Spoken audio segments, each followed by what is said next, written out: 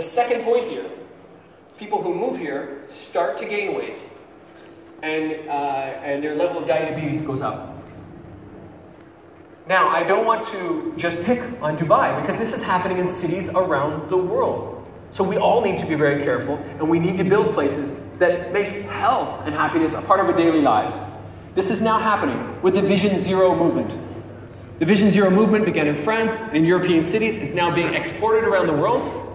It says it's not okay for any pedestrian ever to die in traffic. Now, I'm not here to talk to you about traffic safety. What I find remarkable about Vision Zero is when you begin to squeeze your streets to make them safer, you also make them more social. People are crossing them. They're creating friendships on both sides of the streets. And it's creating a more dynamic economy. So it's happening everywhere, from wide to narrow. It's happening in Mexico City, where they have much lower budgets than many of your cities. And I'm just thrilled to see it's happening now in Dubai. This is just off Sheikh Zayed Road. It's wonderful to see this small space, which was once a vehicle space, turned into a place of play, of joy for children. So when you're thinking about Happy City, yes, think about your water slide and your roller coaster, but also think about small things. Okay, this last theme I want to talk to you about on the well-being side is about inclusion. I want to introduce you to this woman. Her name is Eva Kale. She's from Vienna. She invented a term called gender mainstreaming. And I know it's a big phrase, and I was intimidated by it when I first heard it. And then I realized the concept is quite wonderful. What Eva Kale realized as she walked around Vienna was that her city had been planned by men for men. And that meant it was sometimes difficult for women to move through the city. So what you're looking at here is her pointing to a significant piece of broken and now repaired urban infrastructure. You probably can't see it. I couldn't see it. Eva Kale took groups of elderly women on tours of the city, and when they walked up here, they were carrying purses, and their purses would get caught on the edge of the railing because it was not rounded. And then they would trip and fall. So what these elderly women said was, Eva, put a round corner on it so my purse doesn't catch and so I don't fall down. Just a little detail. But these details get expressed now all over Vienna. They are building a city that works for women, so it works for everybody. So here you see infrastructure for people with seeing difficulties. You see a staircase going down. The elderly woman can't make it. They built an elevator for her. City for everybody. What I find is remarkable is they looked at public parks in Vienna, and they realized mostly boys were playing in those parks. And for many decades, the men said, well, you know, girls just don't go to the parks. They just don't want to play in parks. But it wasn't the case. Girls were not playing in the parks because they were scared to go there or they didn't have the infrastructure to be in those parks. So they studied where girls were in parks and where they weren't. They asked girls what they needed. Well, it turns out what girls often like is they like a high place to look down on the park before they go there. They want to make sure there are many exits in case they're scared, in case there are some scary teenage boys there making noise. So they started to rebuild their parks to welcome girls, and all of a sudden you see this red coloring. This is where they actually saw girls coming back to their parks. So suddenly the infrastructure became infrastructure for everyone. Okay, to finish off, I sometimes find, particularly when we're talking with civic leaders and people in real estate, who have a special responsibility to ensure that your city budget is taken care of, and in real estate to ensure that your clients make a profit. I understand this, and that's why I want to assure you that everything you do to build a happier city is also going to help you meet the bottom line. For example, the Knight Foundation, and this is way back in 2010, it's not new information, but they studied people's sense of place attachment in American cities. Place attachment is how connected do you feel to your city? Do you feel like you belong? And what they found was remarkable. The more people feel like they belong, the more attached they feel to the city, the more the economy grew. So what are the three top factors contributing to place attachment? Aesthetics, so people like beauty, but that's not the top one. Social opportunities. Number 2, is there stuff to do? Are there places to go?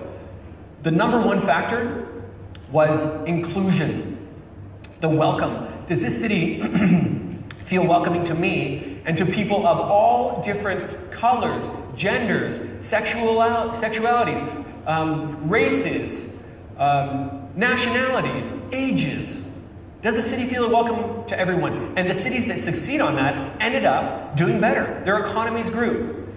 Okay, what happens when companies are relocating these days to try to attract millennials, the emerging job force?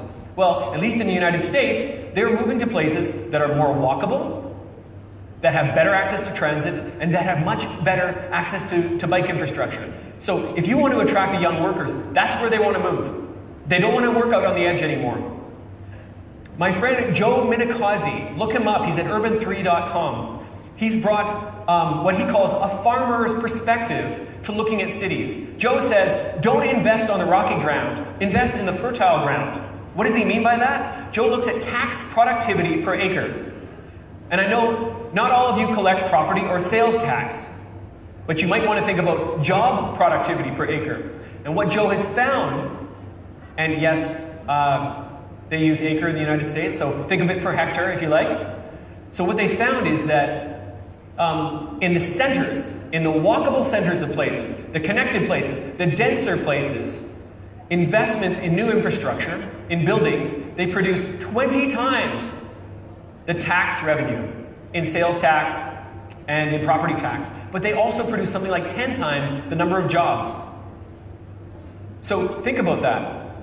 When you're building infrastructure out to the edge, say for example here, out into the desert, remember you're going to have to maintain that infrastructure for another 100, 200, 500 years. It's very expensive when you get a much better return in the center. Finally, we found in working with developers more recently that they are increasingly getting switched on to this notion of building happier places. We think the global leader is British Land. They approached us, they wanted to be leaders in well-being. The British, they're very sober, they're not ready for the word happiness yet, so you're ahead of them in the Emirates. So they said, let's just call it well-being, that's much more serious. They wanted to be world leaders in well-being. So they said, first of all, let's apply the evidence to our built places, mixed-use places in cities. Then let's audit those places. So we worked with them to audit Paddington Central in London, just north of Paddington Station. You should take a look at it. And then they used the audit to totally remake the place. So see if you notice any happiness interventions. This is Paddington Central 4 years ago. It's just a basic business area. There's some mixed use, there's some housing nearby. It's pretty British, right? Pretty sober, pretty calm, pretty serious. What happens when it gets a happiness renovation? Boom. It's amazing. Kingdom Street, it now feels like you're walking through a beautiful garden. There's a herb garden. You can smell the herbs. There are places to play. There are places to hang out with other people. And, we were feeling pretty good about this. And we said, isn't it great that you want to build a happier city? And British Land said to us, no, talk to our lease managers. They're the ones who drove this process. They're the ones who realized we're competing with other mixed-use places in the city. And if we don't build happier, we're not going to be attracting tenants. But that night, when we took them out for a beer, they admitted, and I'm talking about the CEO level of decision makers, they admitted once they calmed down a little bit that they're doing this to serve society, and they're doing it to serve their own hearts, because they know they're building for people, and they need to feel good about the places they're building. So, I usually leave you right there and finish with this notion that happy places are going to make you money. But I'm not content with just that. Can I give you one more picture and one last story? And I want you to hold the story of this little boy in your head throughout the next couple of days. This kid's name is Matthias. He's 5 years old. If you look at this picture and feel scared, please raise your hands right now. Okay. So some of you are parents. Interesting. I felt scared too when I met Matthias. It was his first day of school. This is in a community called Vauban in Germany, outside of Freiburg.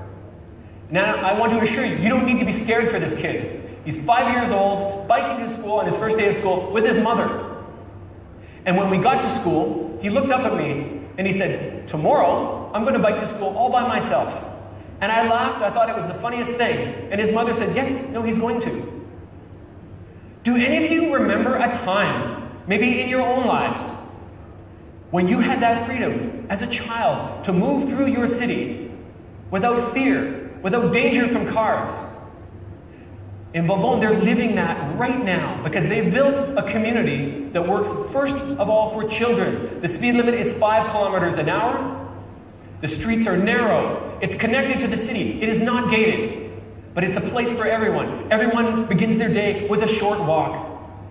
So think about how you can build infrastructure mostly for children, and then you'll get it right for everyone else. And I want to assure you, if you plan for happiness, if you design for happiness, if you build for happiness, you will create cities that are wealthier, that are healthier, that are more connected, that are more full of joy, that are better for everyone. I so look forward to hearing your stories about that journey. And I thank you, Your Excellencies, for hearing me today.